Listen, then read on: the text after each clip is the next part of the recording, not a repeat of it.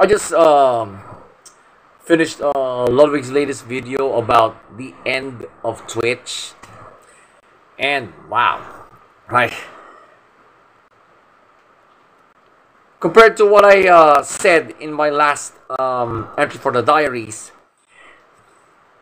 I guess we can now confirm that, yep, Twitch cutting pay for its creators basically has just marked the beginning of its end.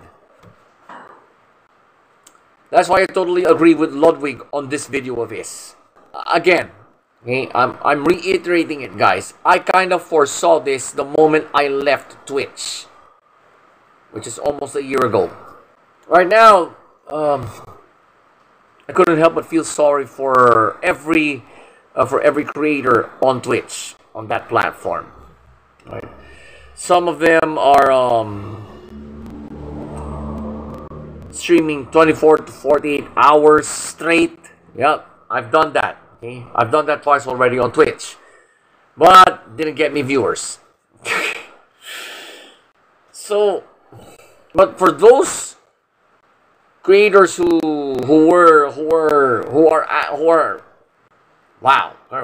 beyond, who are doing beyond the definition of grind. Okay? I mean 24, 40, even 72 hours. Especially some Asian ASMR streamers that I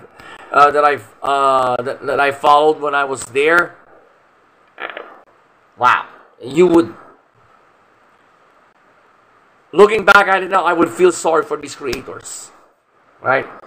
They're working so hard to get into to get affiliate or even partner status, and well, Twitch did announce that they are going to they're going to enforce a pay cut amongst the creators, wherein after earning $100,000 US dollars, they're going to lower the revenue share to 50-50.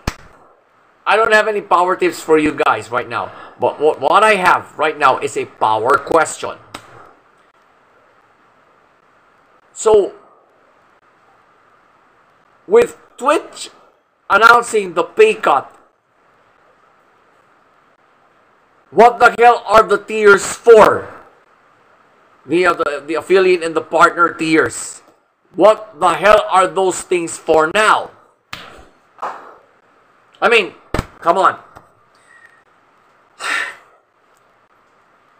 You're working so hard to gain either affiliate or partner status, knowing now that once you earn 100,000 in revenue from Twitch, they're going to bring you down to 50-50.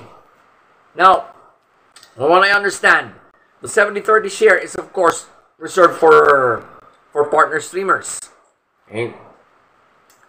And the pay cut is being enforced on them mainly.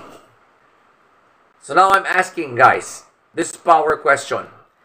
What the hell are those tiers for now?